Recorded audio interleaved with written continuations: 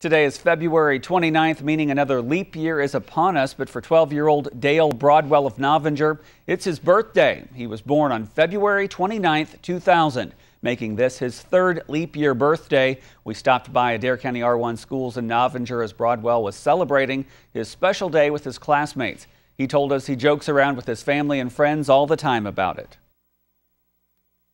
It's different compared to other kids in my class because they all have a birthday every year, but I only have a birthday every 4 years, so it's different. And my family, we have sort of a joke in my family about how my age is compared to most people.